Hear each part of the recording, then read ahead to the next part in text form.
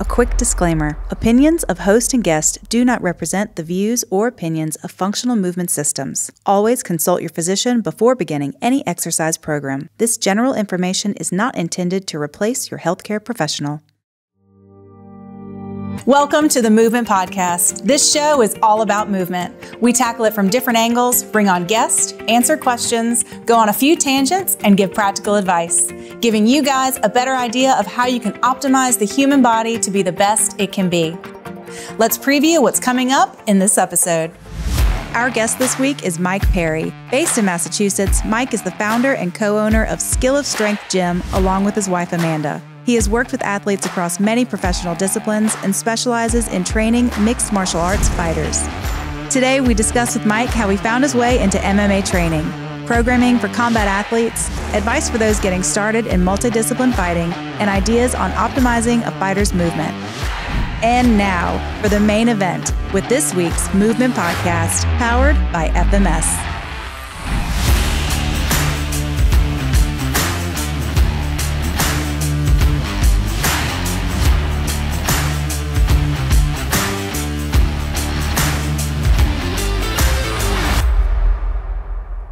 Thanks for tuning in to the Movement Podcast. Today in the studio, we have our host. We have Gray Cook and Dr. Lee Burton.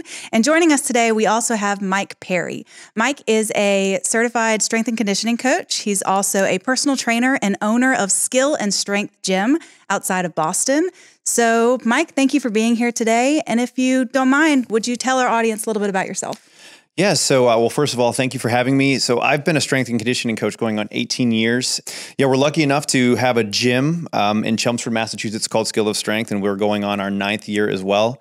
And I tell you what, my journey has been pretty crazy. I've had a lot of mentors. I've had a lot of people helping me along the way, a lot of people giving me some tough love throughout my journey. But it's been pretty wild over the last decade. And you know, it started with just having a huge interest in movement as a young kid and being that hyperactive kid that was always just climbing trees and running around. As if I could do anything active, that was what I did. And that just snowballed into being an athlete in high school and in college. And I played college soccer. And after that, it was just a simple, natural progression. I started lifting weights and I started getting interested in it. And the progression was odd because I was always into strength and conditioning or exercising, but I didn't go to school for that. I actually went to school for criminal justice. So when people ask me about my education, I'm like, yeah, I'm a sociology guy, which doesn't help me with anything really in the strength and conditioning world. But through that journey, I was able to meet a ton of people, and being an athlete that was sort of jacked up a little bit and did things the wrong way. I think one of the main reasons why I was so drawn to just movement and training in general is because I was wondering why I was having these tweaks and these twinges and these issues, and I couldn't figure it out. I would work really hard, but I just really couldn't figure things out. So that led me to the journey of just trying to figure out how to fix myself and how to be a quality strength coach and a personal trainer. And 18 years later, I'm still trying to figure it out. And there's some days I feel like I know what I'm doing, and other days I'm like, man, I'm just going to go dig some holes and cut some grass and live the simple life. So yeah, it's that's me in a nutshell. But we've been going strong for 9 years, and my wife, she does the majority of the work at the gym. God bless her, because she has to put up with me and my antics. But it's been a crazy journey, and we're pretty happy and pretty lucky. Yeah, Mike, I really appreciate you coming on today and having you here in Chatham is awesome. But give me a sense of those early years. I mean, you mentioned the first 5 years, pretty crazy. Where's that transition from majoring in sociology, criminal justice, I guess, trying to maybe go into law enforcement or something, but transitioning into all in to be a strength coach?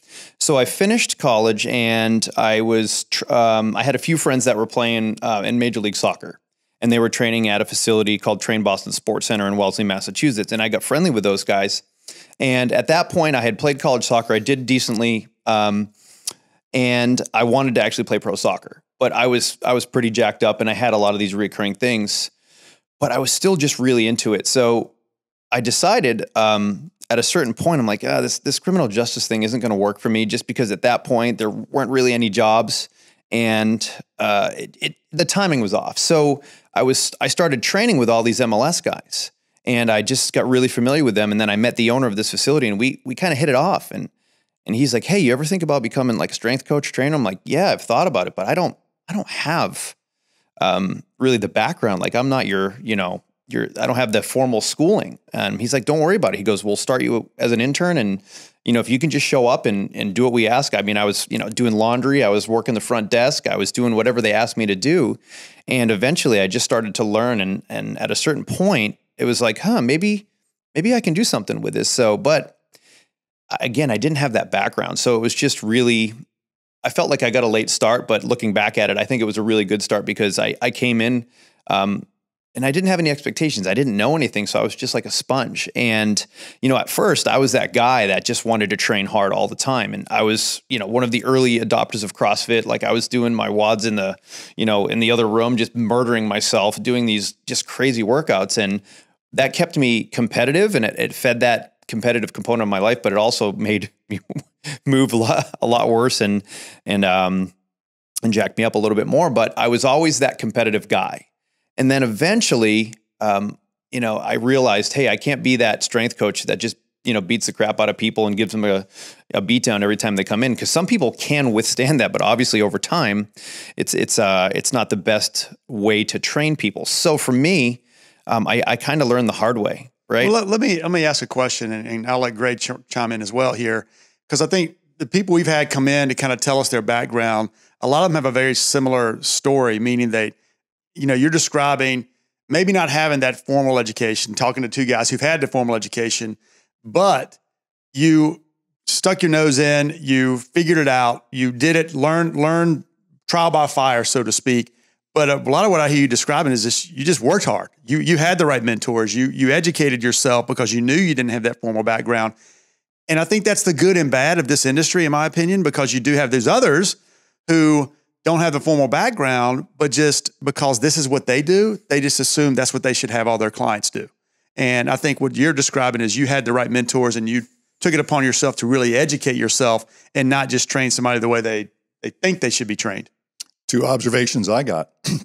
Criminal justice prepared you to sort of analyze or investigate things, and not having a background in weightlifting, which usually if you're under 20 and you got a background in weightlifting, it's either powerlifting or bodybuilding. Mm. And both of these things done incorrectly actually hurt movement for another goal. One goal is for shape, and the other goal is to post numbers. So when people come to strength conditioning with this obligation to turn everything into a loaded resistance exercise, something heavy with a handle, sometimes they miss the mark. So having the soccer background, I think you're astutely aware of anything that makes you a step slower or doesn't allow you to get low and stop or something like that. So actually having an appreciation of movement, I think, creates some transferability. And having that investigation, you're working with fighters now. Conflict resolution is a great thing to have, because when you're telling somebody who can kick your ass easily where their weakest link is, there's a good way to say that and a bad way to say that. Yeah. And so I think actually coming to strength and conditioning without a weight training bias, there's always going to be space for the weights. One other compliment I'd like to give you is we had Alan Cosgrove on the show, and he and Rachel are a dynamic duo. And you guys are too. And the one thing that I hope we get a chance to talk about is in your facility, and the way Alan has run it with Rachel's help, is there is an elegance in traffic flow that tells me your philosophy if I lean in. And I like the way you designed a facility, and I like the traffic flow. So at some point, walk us from the front door right back out the front door and let us know that 45-minute investment feels like that you've created with this journey. Yeah. So, a couple of things is, again, with my background, like you were saying, hard work. Come from a family, my dad was a machinist. He always had a part-time job, full-time job and a part-time job. So blue-collar family. And to me, if you didn't know exactly what was going on, your only other option was hard work. That's it. And that's kind of my mentality still. Like I'm not the brightest guy in the room, right? But I will work until I understand it. And once I understand it, boom, it's locked in. So for me, when I go after a topic, I'm not okay with being mediocre at it. So if I dive into something, whether it's kettlebell, whether it's Olympic lifting, I'm in until it's locked in and I can teach it verbatim. So I think that's a big part of it. And that's the way that we actually, run our facility. And that's the way that we do things at Skill of Strength, because I'm very adamant about systems. Like when you come in, the first thing we do is sign a waiver and do a temperature check and sanitize your hands. But besides that, we bring people in, we walk them to the front door of the gym, and we just explain to them how we do things, the check-in process, et cetera. We give them a tour, but then we just sit down with them and explain to them our system, but we just listen. I think that's the one thing that a lot of people say to us is we'll sit down and sometimes we'll spend 75 minutes with them just to get to know them. And for us, even if they don't end up becoming a member, they're going to remember the fact that we took the time to listen to see what was going on, because so many people come in and they're like, I want to exercise and I want to do this, and this is what I've been doing. And a lot of the times they come from gyms that don't have any type of screening process whatsoever. They just chuck them into a boot camp and, do your Tabatas of this, and this. And it's like, yeah, we don't do that. So a lot of people come in thinking they're going to get their butts kicked, but that's not what we do. And we educate them the whole way. That's what I always tell my coaches, guys. Yes, we're going to provide them a service that is fitness related, but more importantly, if you spend time at my gym and you've been there for 6 months, when you leave, whether it's on a vacation or maybe you decide to go somewhere else, you're going to have the skill set to know, hey, things aren't feeling right. Maybe I should be doing this instead. So we find that if we can educate people on how to take care of themselves, how to train, how to make better decisions in and out of the weight room, that's going to improve their quality of life. And that's really what we're trying to do is simply give people the tools so they don't need us, which is crazy to think, right? Is that where the name Skill of Strength came from? That thought process? Yes. So early on, where I got Skill of Strength from, so that was a blog actually that I started when it was like Blogspot days, right? I don't even know if Blogspot's still around, but that was the name of the blog. And that was when I was early getting into kettlebells. And I kept on hearing the strength is a skill thing from, listening to Pavel's work. And I was like, strength is a skill of strength. And then I looked and I was like, wait, no one has this name yet. So I took the Blogspot, and then eventually we, we turned that to the name of our gym. And that's another thing too, because for us, we feel that strength is that, that bowl in which everything else can be moved into. And we always tell people strength is a skill. And if you want to learn how to get strong, you have to spend time acquiring that skill. And that is just a big part of what we do. And listen, I'm fortunate enough to work with a bunch of different people. Like I had a gentleman that was in his 80s, right? And this guy came in. He's not coming to me saying, hey, Mike, my goal is to, do some high intensity interval training. I want to do more Metcons. You know what he said? He's like, I need to be able to get up and down out of my chair, out of my wheelchair, and I need to be able to walk. So for him, like strength was that underlying foundation of what he needed. Rarely do people come in saying, I need more high intensity workouts or Metcon. Usually people come in, they're like, hey, especially in the older population, like I want to be able to pick up my grandkids. Like I want to be able to get in and out of the chair. I want to be able to go and do some weekend activity and not feel like I fell down 3 flights of stairs because I'm so jacked up. And that's why we're so highly focused on getting people strong, because once you're strong and if you move well enough, the other stuff is way easier. You just said something that I think if most people look at the people in front of them seeking a different path in their fitness, their health, their wellness, if you fast forward what they're asking for, it's one or two things: performance or independence. And I know a lot of your fighters are looking for performance, and that's measured in the ring. And this guy was definitely looking for independence. At some point, he's going to get what you need to give him. He's never going to forget where he got it, but he may not be investing all of his time in the gym because his time is limited. And he wants to do things with this new plateau of fitness you give him. But if you would listen closely, most people will, if they're asking for performance, they will have to give up independence. You will have to be coached and you will have to follow a system. If you're going for independence, you are going to have to learn something along the way if you're ever going to coach yourself. And so I don't demand that we get there in the first session or even the second talk. But if you know that one person's trajectory is headed away from you, and one person's trajectory is going to be side by side with you until you either help them fail or succeed, then I honestly think you'll realize the decisions you have to make fostering more of an education model or more of a very aggressive, hang on, I'm going to coach you through this, but I need your trust and your faith and stuff like that. So I think it's nice for people to at least think about those two buckets first. Half the people are asking you for independence. The other half are asking you for performance. That means the other one has to take a back seat while we do this. And so I think you do a good job of setting that clear in listening to them first, but then showing them this system will get you to more independence. This system will get you to more performance. Absolutely. No, it's and a lot of the times it's a combination of both, right? People, again, my goal is whoever comes and trains with us, if they ever leave or they go somewhere else, they know what to do. And even my fighters, I can hand my fighters. I've got guys pro fighters that I've worked with for 7-8 years.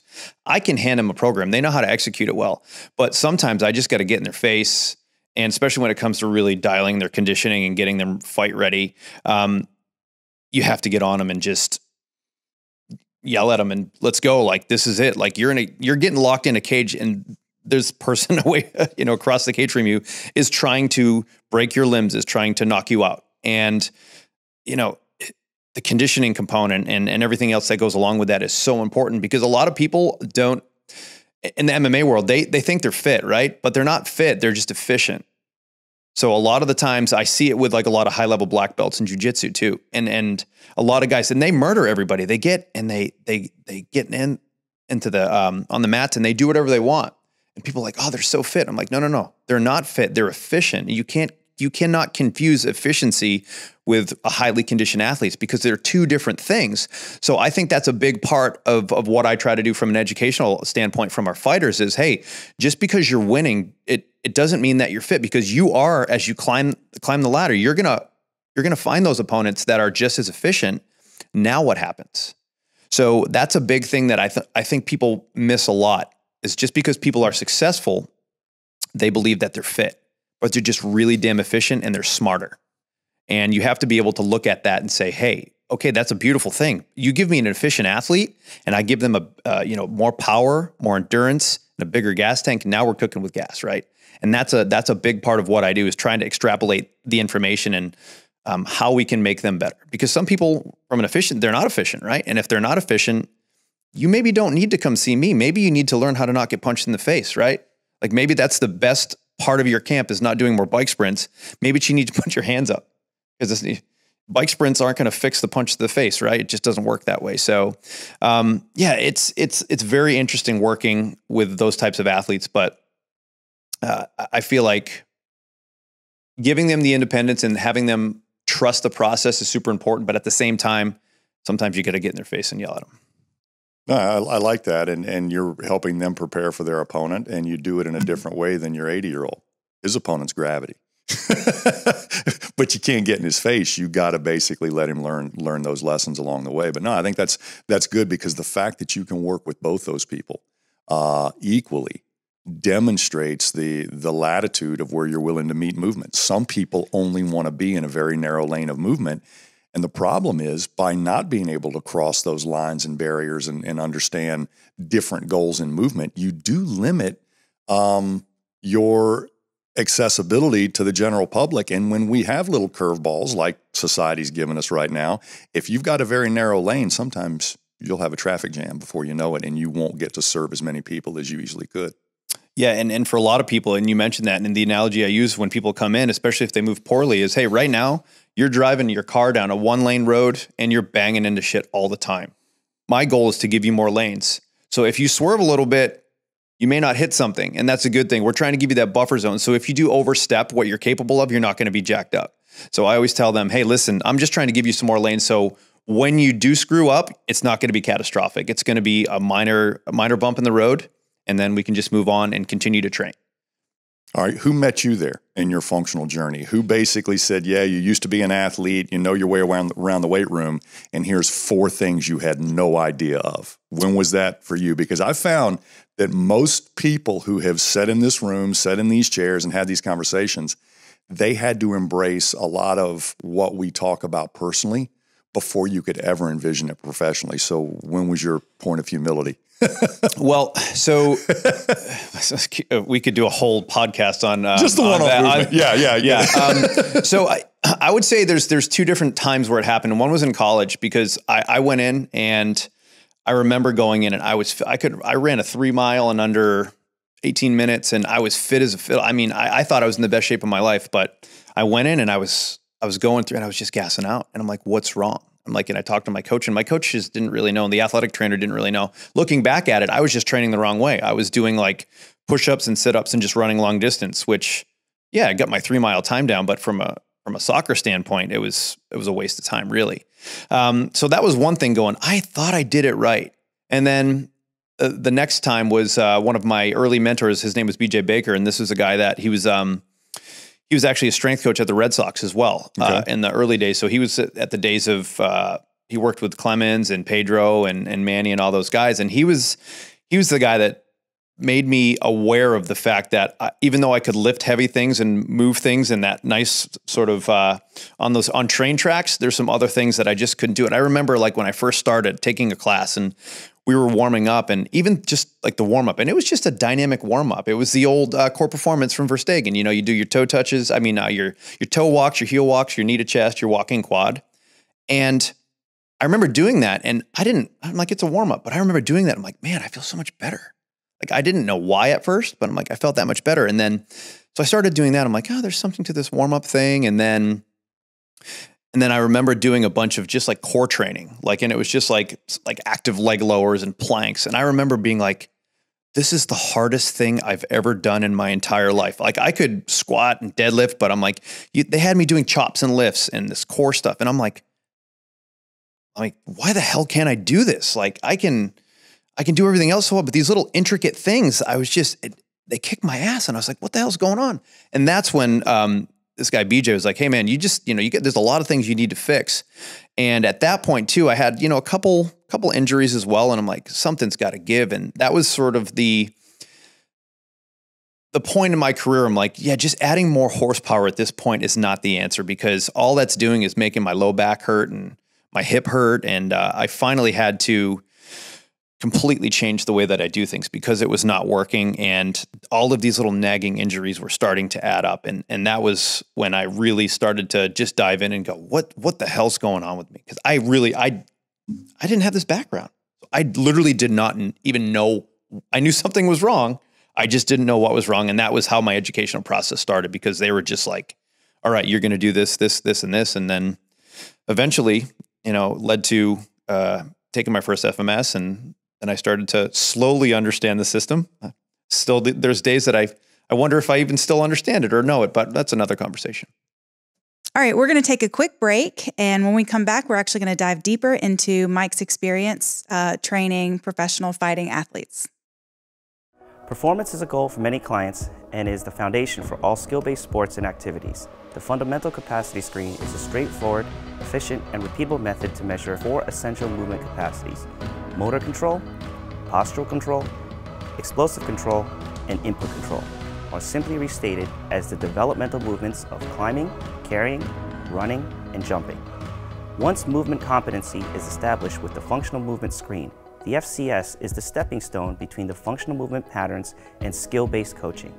The FCS demonstrates ways in which the 4 fundamental capacities affect sport and physical activity and provides a baseline measure enabling professionals to know where to focus training to reach higher goals.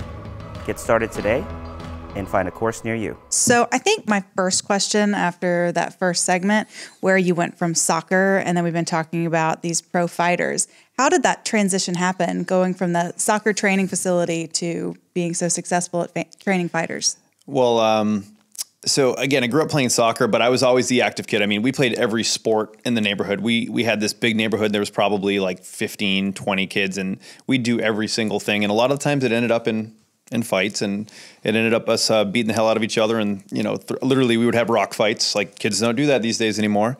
But I also took karate when I was real young, and all of my neighbors did as well. And it was funny because I was super hyperactive and I was pretty much a pain in the ass my whole childhood.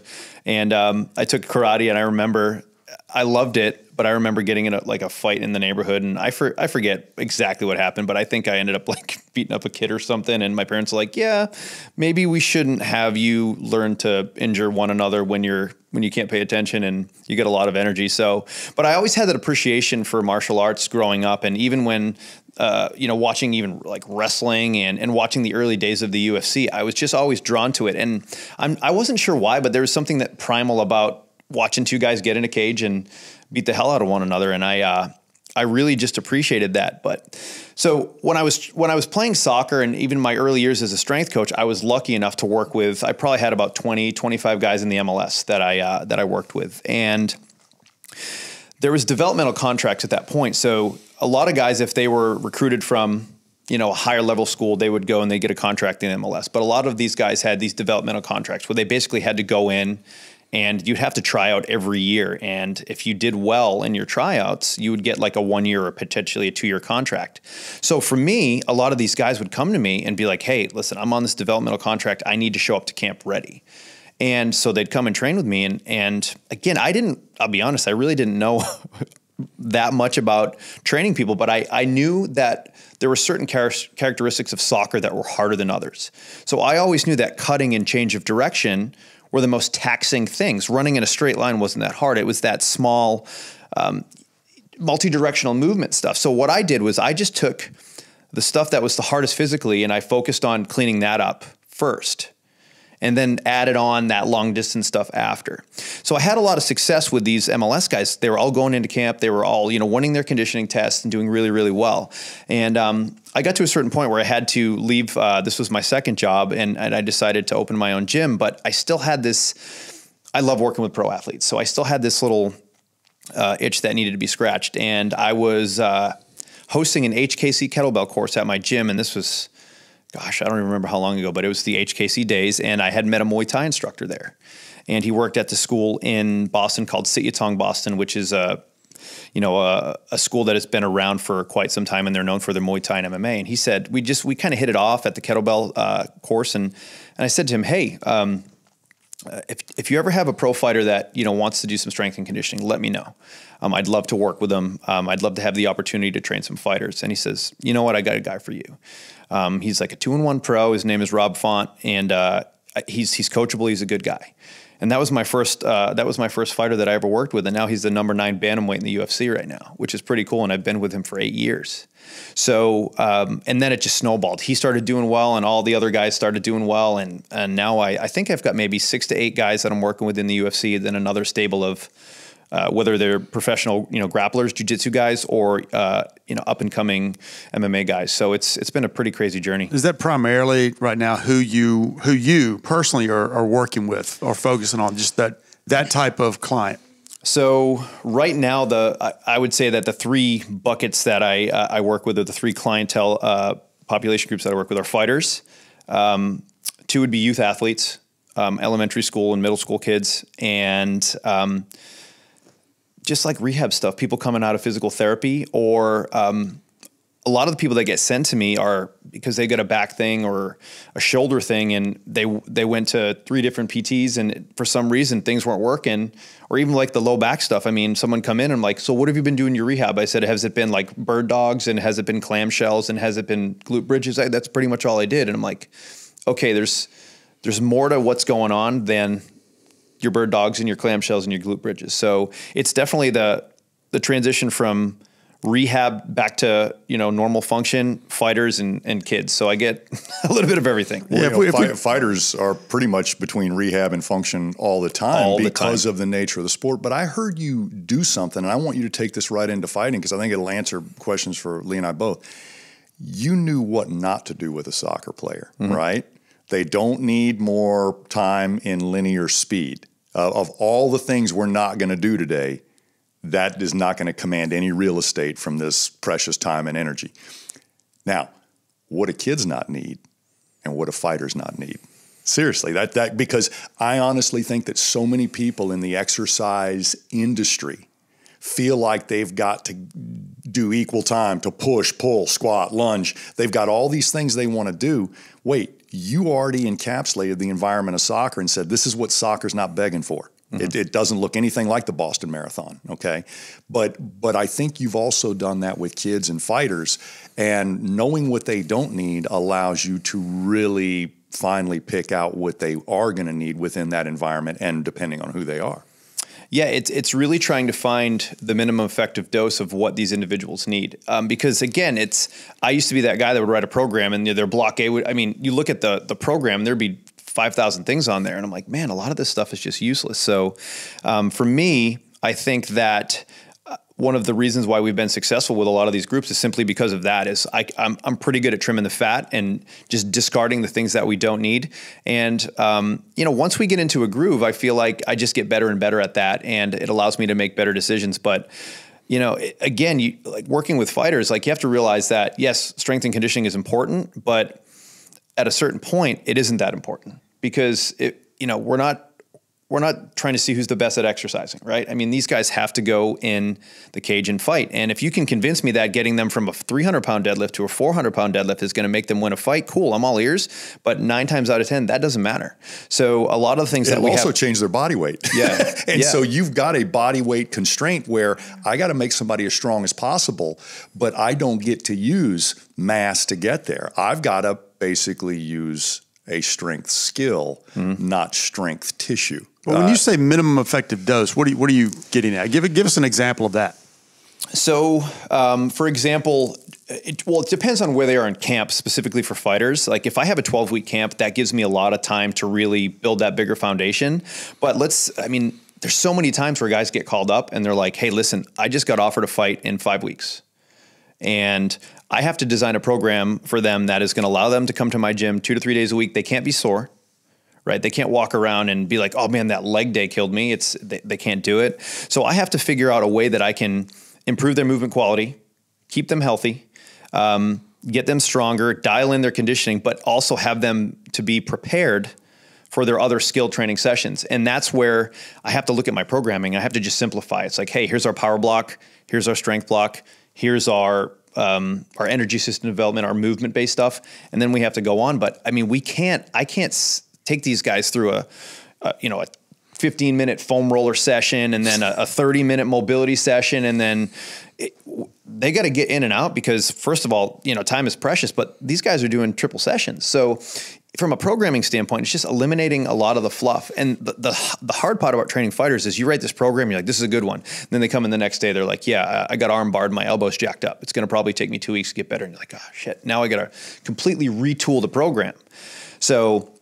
Well, and I think what you're describing, Mike, is where it's much more of an art than a science to what a good strength and conditioning coach should be doing. And I've said that a lot is you can, and that goes back to formal training. You can get caught up in reading all the books, all the research articles. But at the end of the day, the guy just walked in and got armbarred yesterday. He's got a fight in 5 weeks. All that shit goes out the window. You got to figure it out. It's problem. You know what it is? I think one of the things that drives me is problem solving. Give me a scenario that a lot of people can't figure out, and that's where I'm going to thrive. Because for me, if someone comes in and they're like, I need to lose 5 pounds, I'm like, cool, like just eat less. Right? Like seriously, not that that's not important, but for me, that doesn't stimulate me. I need something where that's one of the reasons why I love training fighters, because you got to get them in the best shape of their life and they're cutting weight at the same time. You use a lot of what you learned as a competitive advantage, not as over restriction. I think a lot of times the first time people hear you, me, Lee, the rest of us talking about movement screening, we do have some responsibility there. But on the flip side of that, it's a competitive advantage. Knowing where they can't go today, but where they can go today is a great way to use the time of today. And not knowing that, like if I had done a screen on you before somebody showed you a half kneeling chop, I'd already told you this is going to be way harder than your last bench press or deadlift, especially when your left knee is down. How did you know that? Because I screened you. And so that awareness that you had when you met functional exercise could have easily been explained to you in advance with a 10-minute screen. And that is the way that we often use it, introducing you to that corrective that changes you in a matter of 10 or 15 minutes and allows us to do something in the workout we couldn't have done without that. I honestly think you're taking a lot of the rules and regulations that most people think limit their exercise choices, and you're using them to get to the real only things that are going to make a difference today anyway and set us up for tomorrow's success. Yeah, I mean, so the way that I use the screen with my fighters is we obviously have our initial screen, but I'm basically screening them every time they're coming in. Not a full screen, but we're looking at stuff because, again, it's so taxing on their body. And every time they come in, something's up. I mean, they never come in like, feel great. And I'm like, if they did, then it's a fluke, right? So for me, what I do is I just take that information, and when you have your client stepping into the cage trying to fight someone, you can't be focusing on correctives. You have to build them up as quickly as possible and as safely as possible. So again, when I look at the screen, the things that I try to focus on are, one, what can we quickly correct? What can we, make a quick impact on? And then secondly, what can we at least maintain so it doesn't get worse? But at the same time, then we have to build all of those other components of their strength and conditioning program because, again, they're fighting. They need it to be in incredible shape.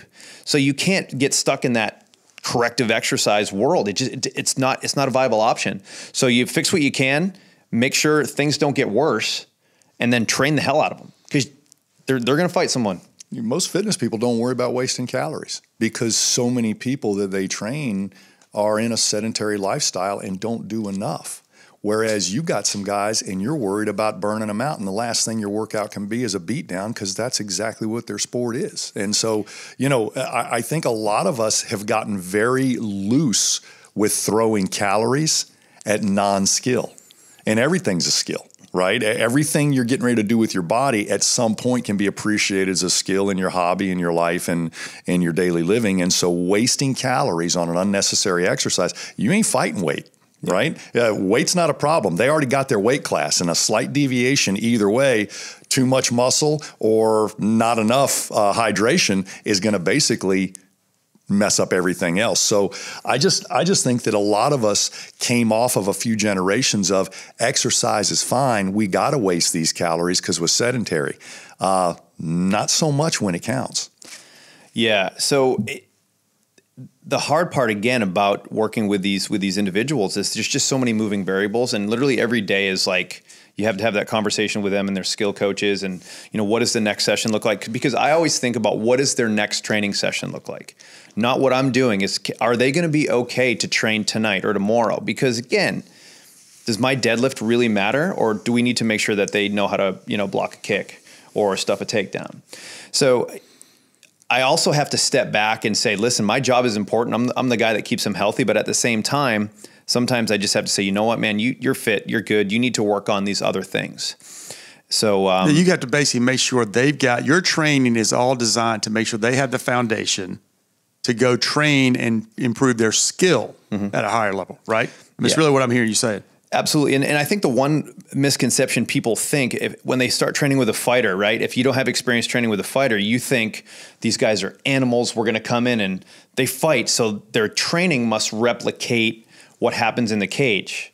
And it couldn't be further from the truth, actually, because whether you're training pro fighters or you're training MMA guys, jiu-jitsu guys, when you're rolling, when you're grappling, you're competing, it's a very unpredictable, chaotic environment. Your strength and conditioning program should be the opposite. It should be predictable and non-chaotic. And for me, that allows me to create more durable and resilient athletes. Because if they're getting hurt on my time, if they jack their back up because we went too heavy, that's on me now, right? But so you have to pick and choose what the most important things you need to focus on are. But for me, it's simply, again, we just got to keep them as healthy as possible and as predictable as possible, because fighting is, I had a guy that tore his ACL a year ago in the first round, and he fought 2 more rounds and he won the fight. But it's like, it's just crazy to see when adrenaline's going, and it's, I tell you what, it's an amazing to see what the body's capable of. But again, you just can't have too much unpredictable chaos in someone's training world, because they will get injured. They're going to get injured. I think back to watching videos of Bruce Lee move and watching videos of Muhammad Ali move, realizing that neither of these guys really had a full-time strength coach. They had a lot of people advising them, but they knew their bodies so well, they just didn't make a lot of bad exercise decisions. And this dates me a little bit, but there's a movie that any of us can watch on YouTube right now. It's called Choke. And it's about, was it Horace Gracie, who was very much self-trained. He didn't seem to have a strength coach either. But halfway through that movie is him on the beach going through this movement little ritual dance.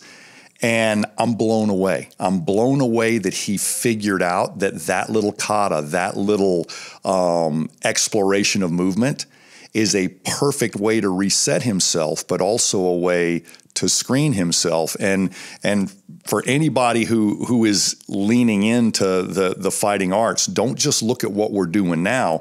You have to go back and help a lot of your athletes embrace what Bruce Lee and Muhammad Ali learned the hard way. I can't waste time in exercise.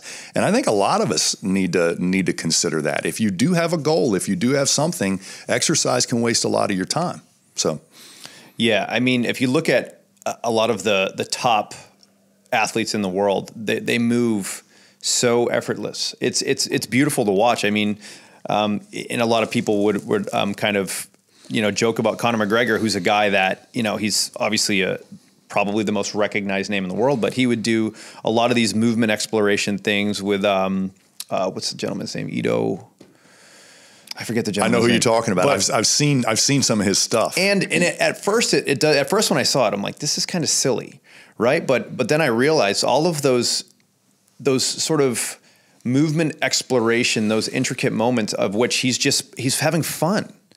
That is actually going to carry over to martial arts, because martial arts and the world of fighting is just, again, it's so unpredictable. So if you explore movement and you know how your body moves, and whether you're rolling, you're tumbling, you're doing, somersaults and cartwheels, those are little bits of skill that you can put into your movement map, right?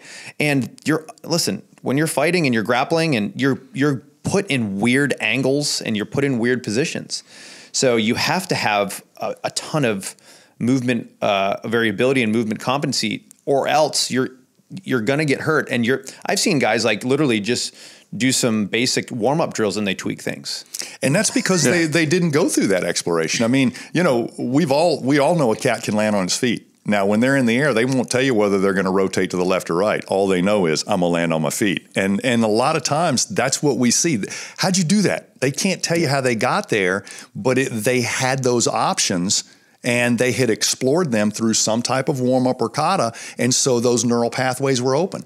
And a lot of us have a tendency to avoid those things that are difficult, and not everything I think a lot of these athletes do were easy, but on the fifth pass through that Turkish getup, it's easy now. And I think a lot of people just have a tendency to avoid that, or feel like they got to invest months to make it better.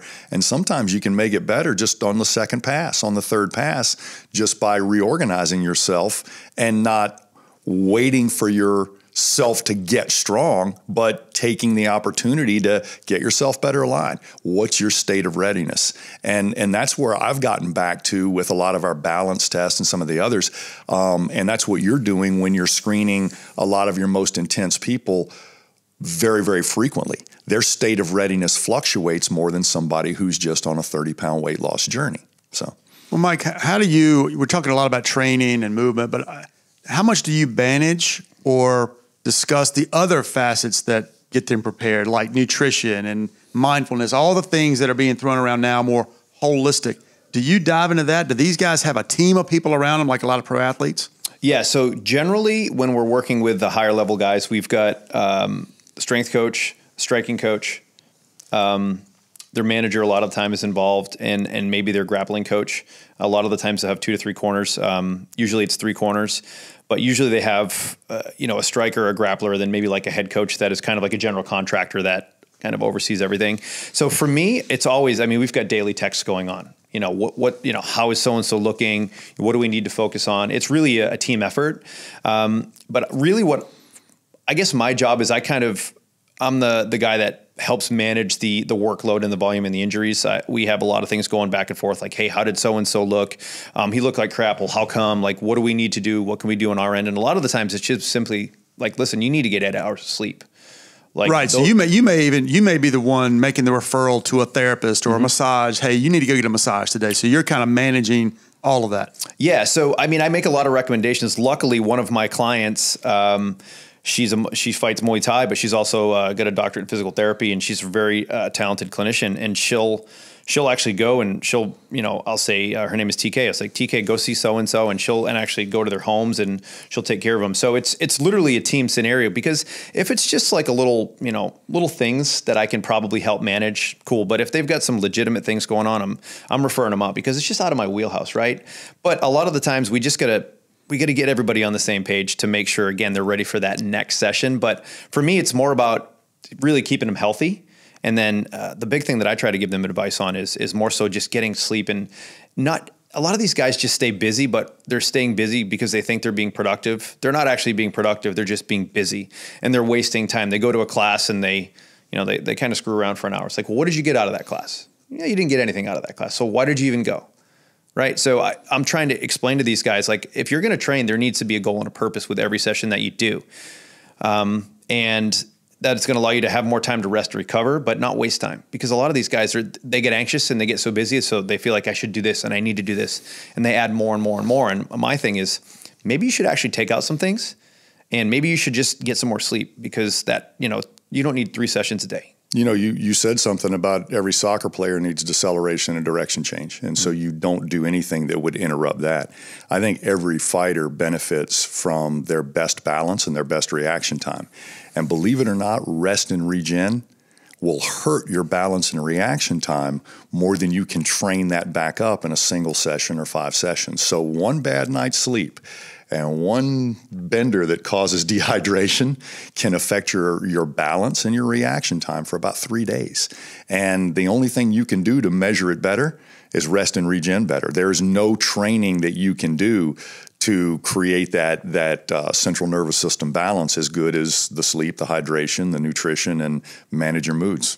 I'm going to switch it up here and ask you this question, Mike. I mean, do you see, now that UFC, MMA has become really mainstream, I mean, it's on all the time. I mean, they may even have an entire network dedicated to it now. I mean, I'm assuming more people are just doing it as a hobby, getting in the ring and rolling around. What is some of the advice you could give some of these guys who aren't professionals? Like you mentioned, what made me think of is you mentioned the doctor of physical therapy who is also a fighter. Mm-hmm. I'm kind of making an assuming that she does it more on the side, like a hobby, something that maybe just helps her out that she likes to do. First question is, do you see that happening more and more? And then 2, what advice would you give some of those people that I just like getting in there and rolling around the gym? Well, so I think the sport of Brazilian Jiu-Jitsu has exploded over the last, I would say, 5 to 7 years. And more and more people are learning, Brazilian Jiu-Jitsu, which is it's an amazing sport. I mean, I've been doing it for 5 years now, and I try to compete as much as possible. But the biggest thing that I see is people go in and they train, and when you start off your white belt and you just you drill, and then eventually when you start rolling and sparring, you just get your ass kicked, and you are the nail for a while. And what happens is people think, well, I want to get my stripes on my belt, right? I want to get to that next belt. So they go to all these classes, but they're just slowly destroying their bodies. That's what's happening, because it's a chaotic environment, and they go in a lot of the times like, oh, I heard, jiu-jitsu is great for losing weight. I'm like, it's not. Yeah, it's a byproduct because you suck and your energy expenditure is so high that you lose weight because you're so inefficient. That's why you lose weight. There's nothing magical. I can give you other You're wrecking your body at the same time. I can give you other inefficient things to make you burn calories that aren't going to jack you up. But so many of these guys, I'm like, how many times you're on the mat a week? 5 days a week. Cool. I'm like, how much time do you dedicate to like recovery? And they're like, what? I got a massage gun. I'm like, that's not recovery. That's a $150 tool that you stick in your hip when you've overtrained. Right. So I think a lot of these people, what they need to do is they need to start learning about moving well and build up their movement competency and just get a little bit stronger. And that's going to keep them on the mats. The problem is they look at the next belt and they look at stripes as like, this is where I got to go. And it's like, well, listen, yeah, I know you want to work your way up and maybe get to the point of maybe being a black belt one day, but almost every black belt that I've ever trained and worked with is jacked up and has a lot of injuries because they don't take care of themselves along the way because they think more is better. And they think, well, if I want to make it to that next level, I should be here 5 days a week. And I'm like, well, sure, you can do that. But tell you what, I train 2 to 3 days a week. And it's simply because I found that 2 to 3 days a week for me allows me to get better. It allows me to have productive sessions, but stay healthy. And for me, that's my recipe. And I think a lot of people just think more is better when it comes to attending classes and doing more. But these guys are all dealing with, ankles and knees and hips and low backs. And if they just spent a little bit of time cleaning those things up, it's going to make their career that much longer. So when it comes to these injuries, and you mentioned multiple times that sometimes you go back to doing screen movements, maybe not the entire screen, but some of it. What have you found? Are there any commonalities when it comes to asymmetries or things that pop up on the screen with these fighting athletes specifically? Yeah, so ankle mobility is a huge one with these guys. And part of it is, I think that, whether you've played, field and court sports your whole life and you've rolled your ankle, or there's submissions in which we try to it's called a toe hold. We try to laterally invert your ankle and try to shred the ligaments. And a lot of these guys, they won't tap, right? They're going to show how tough they are. And, I've rolled with guys before. I get them in a toe hold and I start cranking. All of a sudden it sounds like someone's ripping a sheet. And then they're like, and I'm like, well, why didn't you tap?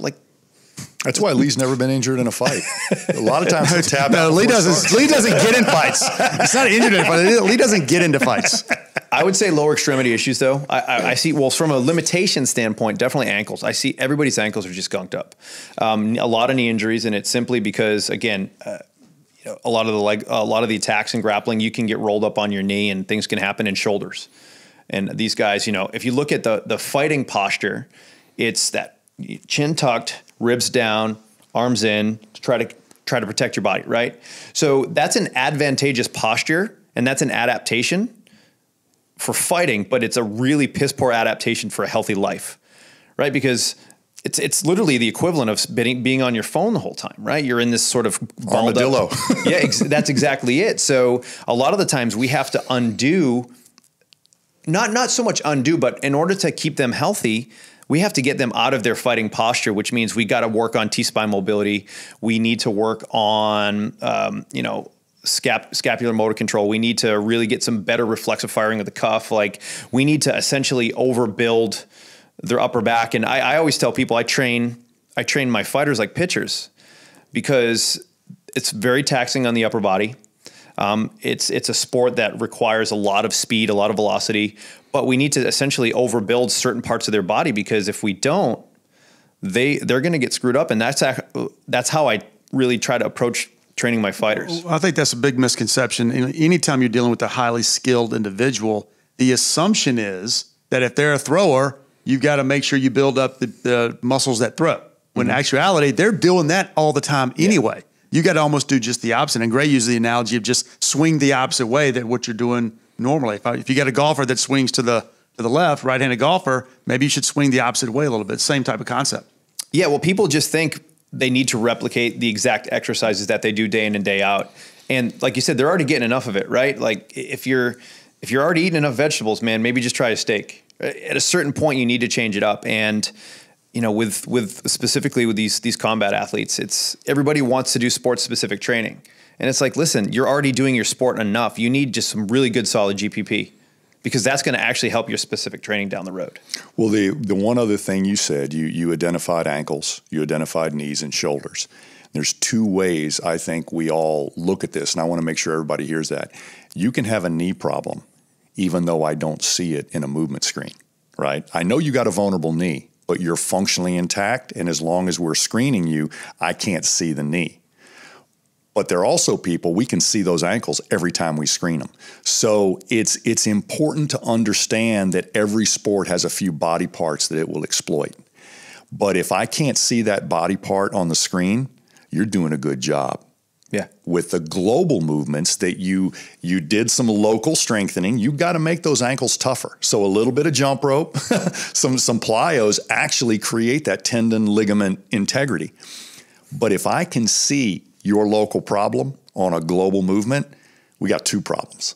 You got a vulnerable spot, and now you're telegraphing your movement, and you can't tap into the things that this clean pattern would give you in your adaptability and in your sport. I think we need to look at things that way because it's really easy to take every sport and stack up the body parts that fail first. Pitcher's elbow, blah, blah, blah. But if we can see that problem in a whole body movement pattern in a screen, you got two problems.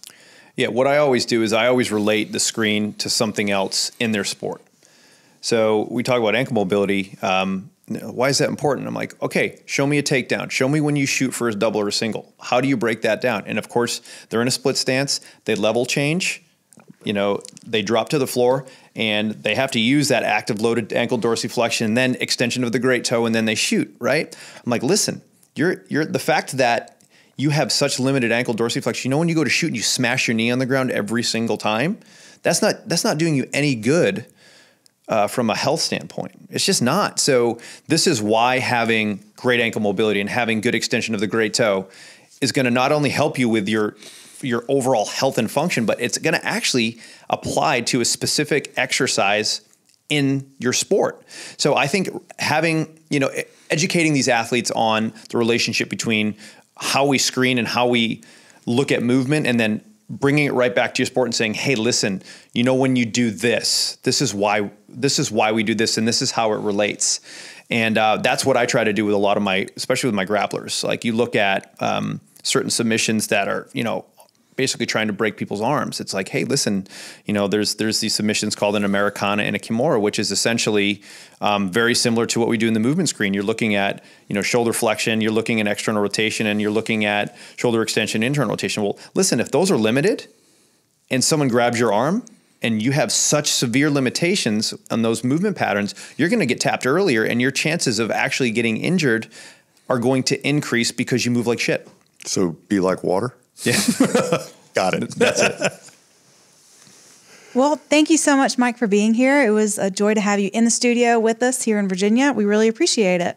Yeah, Mike, thanks so much, man. Appreciate it. Thanks for having me. Yep. That'll do it for this episode of the Movement Podcast. Thanks for listening. And if you liked what you heard, please take a minute to subscribe and review. If you want to learn more about our system and take the next step in your movement journey, visit us at movementpod.com.